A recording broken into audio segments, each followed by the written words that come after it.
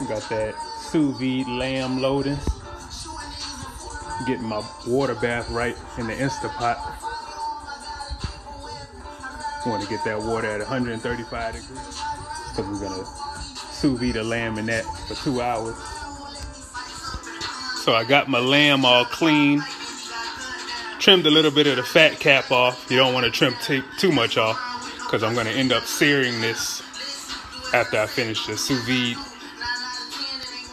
You do want to make sure it's clean from any excess blood, and also dry it really well on both sides.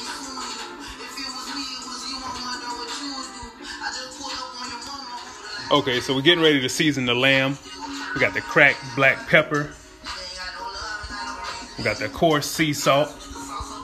And then a little herb mix that I made. In the herb mix, I got ground mustard. Got some onion powder, basil, cayenne pepper, coriander, cumin. What else in there? A little fennel, parsley. And some carrot and orange zest in there. And I also got garlic, oregano, and thyme in there as well. And again, I'm using coarse sea salt. I'm gonna explain to you later on why I'm using coarse salt as opposed.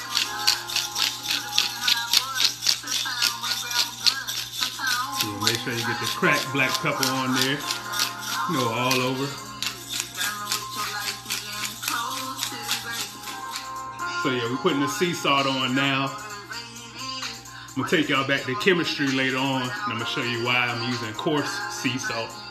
This whole thing with osmosis and water, which y'all gonna see. Now I'm putting on my rub that I made. Again, just be generous with it. And we're gonna season both sides. I know some people only believe in seasoning one side of their meat, which I think is very weird, but yeah, I'm not one of those. So now that we got both sides of the lamb seasoned, we're gonna get ready to put the butter and the thyme on the lamb and get it in the Ziploc bags so that we can get it in our water, which is now at 135 degrees. And I did research the Ziploc bags. They will be fine to go into the water bath. They are BPA free, and you won't have to worry about any contaminants or plastics getting into your food. So now we're about to put 3 slats or little pallets of butter, unsalted butter, because we already got enough salt, onto our racks of lamb, along with some thyme before we get ready to put these bad boys in the water. As much air as you can in the Ziploc bags. But a little trick we're gonna use, you know, science. A lot of cooking is about science. We're gonna let the water pressure remove the rest of the air out of this bag so that it's locked tight. Okay, so you're gonna take your bag, go ahead and put it in the water. Let it get down in there. Open it up. Then again, we're just gonna allow the water pressure to remove that excess air out of there. Then you just go ahead and seal your bag up.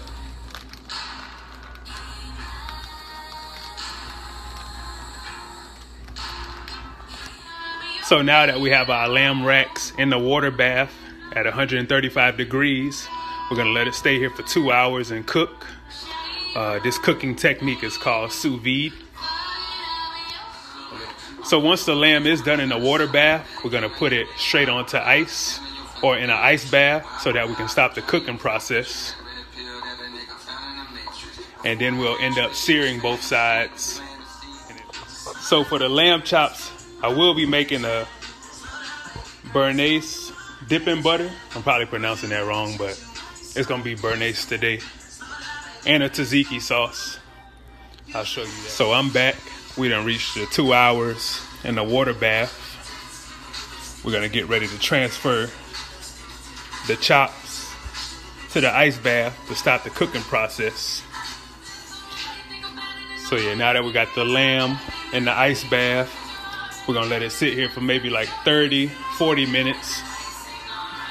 Just so that we know it's totally cool and the cooking is stopped. While we're waiting on that, we're gonna go ahead and make our 2 dipping sauces. That béarnaise dipping butter and a tzatziki sauce. and then we'll be ready to sear the meat. So for this Bernaise butter dipping sauce or dip, we got our butter. We're gonna go ahead and add it to our little saucepan using unsalted. So we got our butter melted. We'll go ahead and add our fresh chopped tarragon, our minced shallots, and we got salt, pepper, and lemon.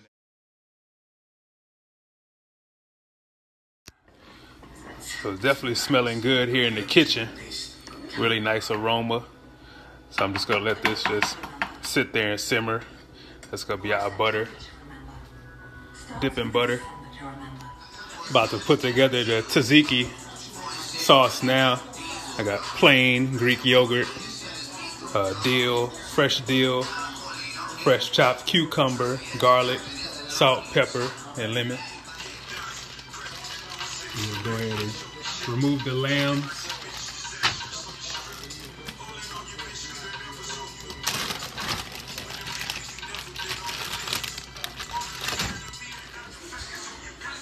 So this is what you have after it's been sous vide. Obviously you can't see in the inside, but right now it's cooked to a medium rare. That's what happens when you sous vide. Okay. So the reason I use the coarse salt is because you never want over-salted food or over-salted meat in general. And what the coarse salt does is just sits on top, and the meat only takes in as much as it can hold.